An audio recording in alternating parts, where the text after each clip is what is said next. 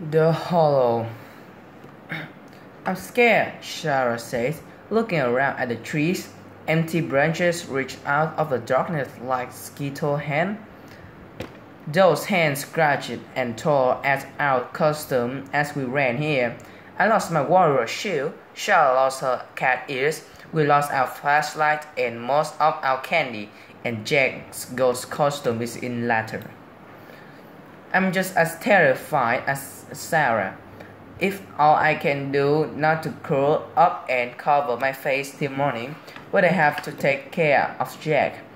There's nothing to be scared of, I said. It's just the hollow. We walk by it every day. Every day, yes, but this is Halloween night. Shara whines. You know the hollow is haunted. They say if you play in this wood, some kids will come play with you, and they never let you leave. You become the ghost like them. That's why I don't go in the hollow. Are the ghosts going to get Odie? Jack asked, looking up at me. He insisted on bringing his whiny dog trick-or-treating with us. As we walked by the hollow, Odie heard something move in the forest and bolted into the darkness. Jack chases Odie, I chases Jack, and my friend Sarah chases me. Are the ghosts going to get us? No way, little bro. There's no such thing as ghosts. Jack doesn't look as if he believes me. Let's just find Odie and go home. We start walking, stopping every few minutes to untangle Jack's costume from the branches. Strange sounds follow us. The whispering of movement in the dead leaves on the ground, the creak of bent branches, a snapping twig. My nerves are just about to snap when we hear it, a faint barking. It's Odie. Jack starts to run. Sarah and I run after him, our hands up to protect our face from the tree's claws. Suddenly, we burst into a clearing where nothing grows except for a gnarled bush. The moon gives the place a cold glow. It's strangely quiet. Sarah's eyes are wide and she's shaking. We wait in silence. Then we hear the laughing, distant at first, but growing louder. Suddenly, a boy about Jack's age appears from behind a bush, laughing and running. He wears pants bunched up just below his knees, long socks, and a large stained white shirt. Sarah screamed. Odie! Jack takes off toward the bush. Odie jumps from behind it, sees Jack, and starts running toward him.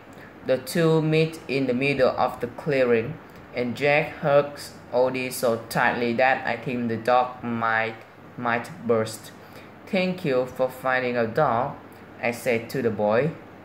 The boy nods. Up close, I see that his skin is very pale. He has black circles around his eye, and he looks very hungry.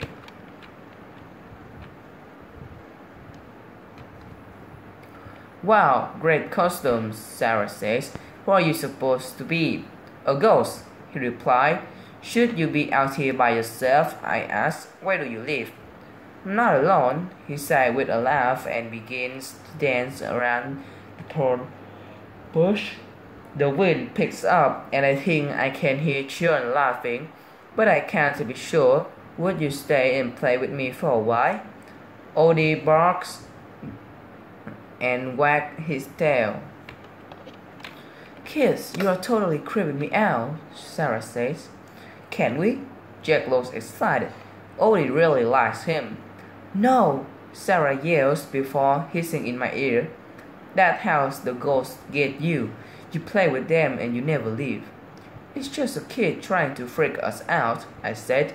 Look, it's late. We have a long night and we just want to go home. Do you know the way back to the road?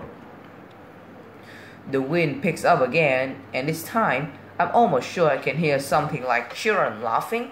The boy tilts his head as if he's thinking really hard.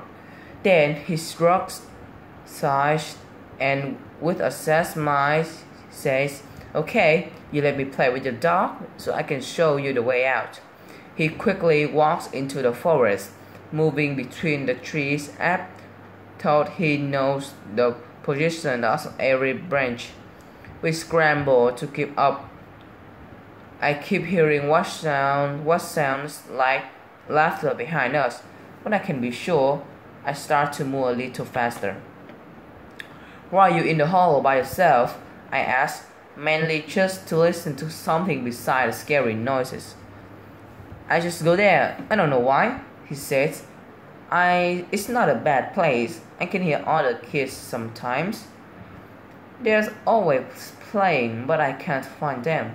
I like listening to them because it makes me feel like I'm not alone. I feel sad for the kid being all by himself on Halloween. No wonder he was trying to scare us. He probably just wants some attention. I decide that when we are on the road, we'll take him to a field house to trick or treat before taking him home. The laughter on the wind follows us. Sometimes it seems so close, and other times it's far behind. I stop a few times and look around for what might be making the sounds. I don't see anything, but the experience on Sarah's face says she hears the laughter too. Jack and Odie keep happily trotting along, so we don't say anything.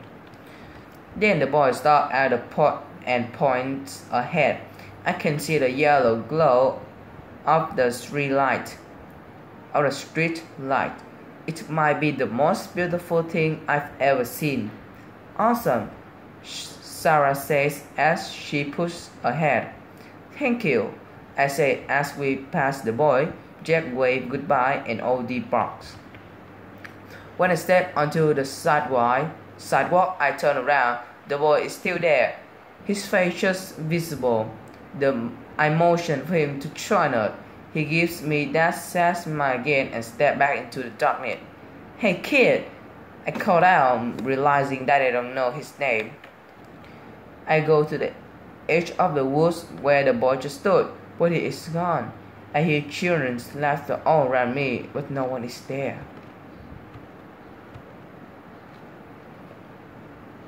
Okay, thank you for listening.